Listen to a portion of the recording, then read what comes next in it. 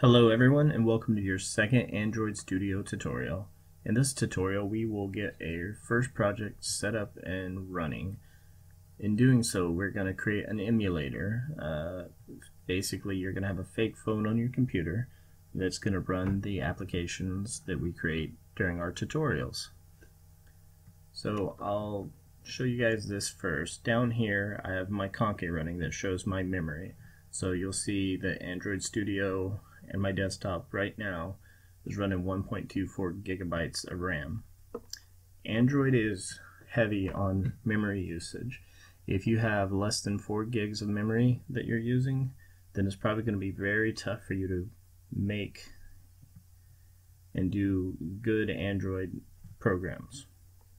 So first thing we're going to do, we're going to hit Start a New Android Studio Project.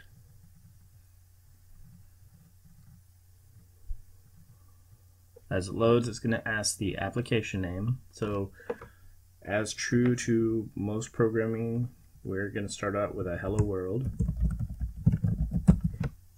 So you notice the application's name is hello world. Then we have company domain, rodney.example.com, and a package name that's com.example.rodney.helloworld.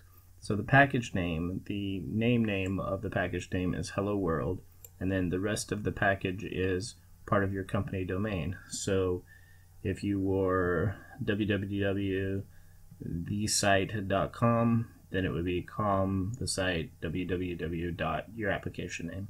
This is a unique identifier so that it can be identified on the Play Store. Down here you're going to put your project location, so you can put it wherever you put your projects. You just hit next. Here is what I was talking about in the last tutorial with the APIs. So if you go to Nugget, which is the most recent, the one being developed, it shows less than 1% of devices, because really it's only on developer devices right now, or anyone who's downloaded the system image and put it on their phone. If you go down to Marshmallow, you're now at 4.7%. And Marshmallow is pretty much for anyone who's gotten a phone this year, probably has Marshmallow on it. Lollipop 5.0, about 40% of phones. KitKat, 73% of phones. And Jelly Bean 4.1 is on 95.2%. So this is the minimum SDK. So this shows that lower API levels target more devices but have fewer features available. So this is how you're going to be able to write apps that run on most devices versus 4% of devices. So we're not doing anything with Wear, TV, Android Auto, or Glass, so we're going to skip those and just hit next.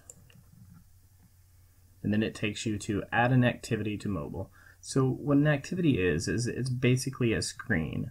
So if you're loading up an application and you have a splash screen, the splash screen is its own activity. It's got the image in the background, it loads for a little bit, and then it kicks you over to another activity. The next activity could be, say, a login screen. So it's got a login screen that has a user ID and a submit button. And when you submit it, it'll take you to the actual main application page, which would be its own separate activity. And then if that page takes you to any other places, each place that it takes you would be its own activity. So we're just going to select an empty activity and hit next. We're just going to leave it at the default's main activity. If you were making a splash activity and you were making several activities in one project, then you could name it splash activity, main activity, login activity, whatever. But we're going to leave it as main activity right now. I'm going to hit finish, and it will take Android a little while to load this. Initializing module.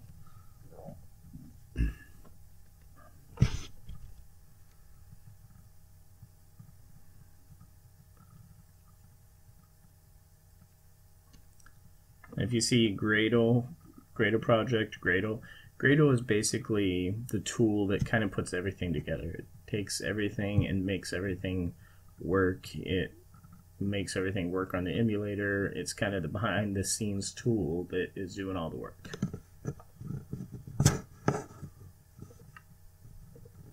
So I don't remember if I said this last time, but Sometimes it takes a very long time for your program to come up and running. If you have a stronger CPU, more RAM, it'll probably be faster. I have just a regular, pretty much run-of-the-mill CPU and 8 gigs of memory on this computer, so it does take a little bit longer. Let's see.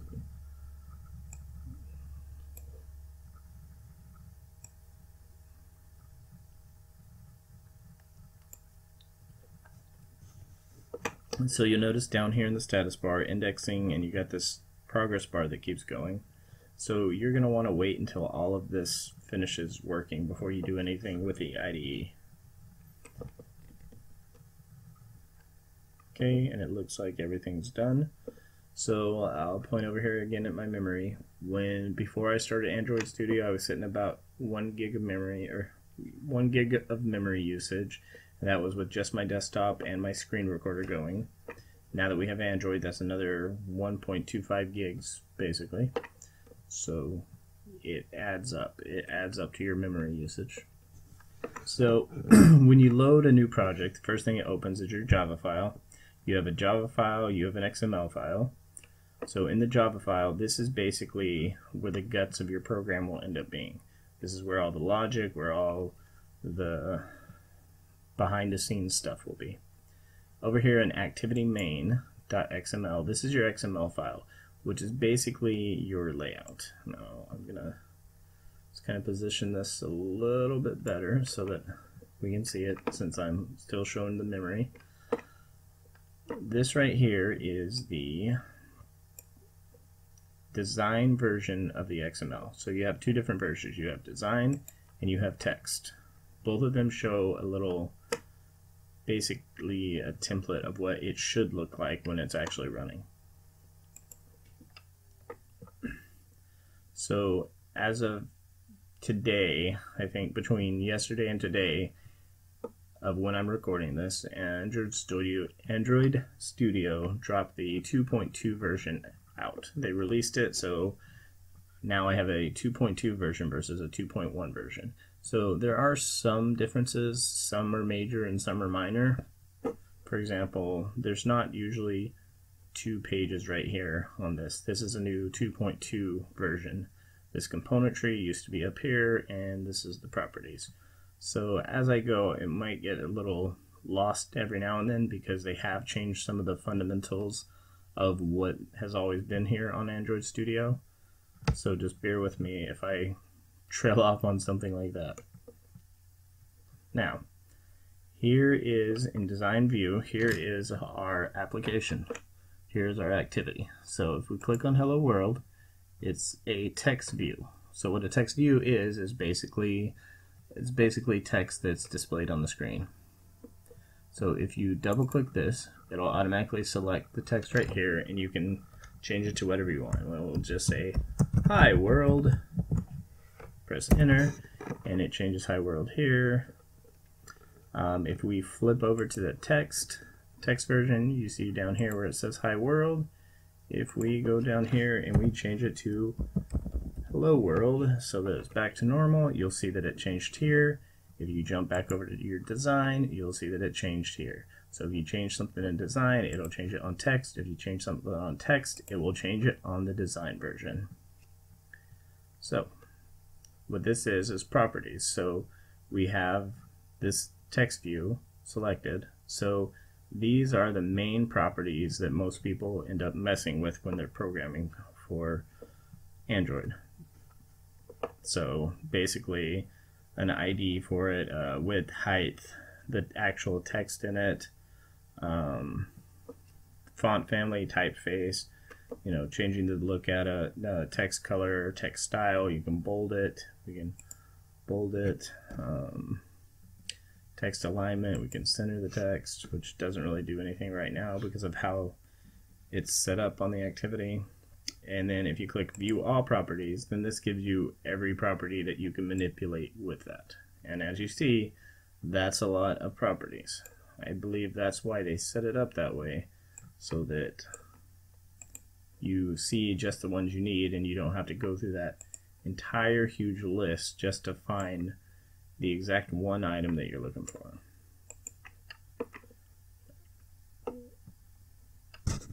Alright, in the project hierarchy right here, you start with app, manifests. So inside manifest, there's one manifest, the Android manifest. This is a very important file, but we're not going to go into any details on that in this tutorial. You got your Java, so under your Java you see there's 3 folders. There's Android test, and then just a normal one. So we'll just, anytime we need the Java file, we'll just click on that one, double click it, and it'll open right here. Under the Java file we got the resources. So the resources is where all of our resources for the application are. So we got drawables, so if you had any actual graphics they would go in there.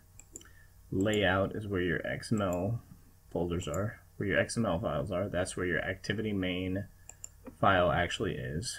Bitmaps and then values.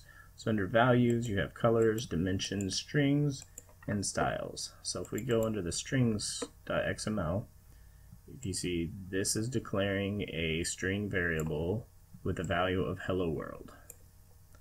So once we start using this, you will see and you'll understand a little bit better as we go.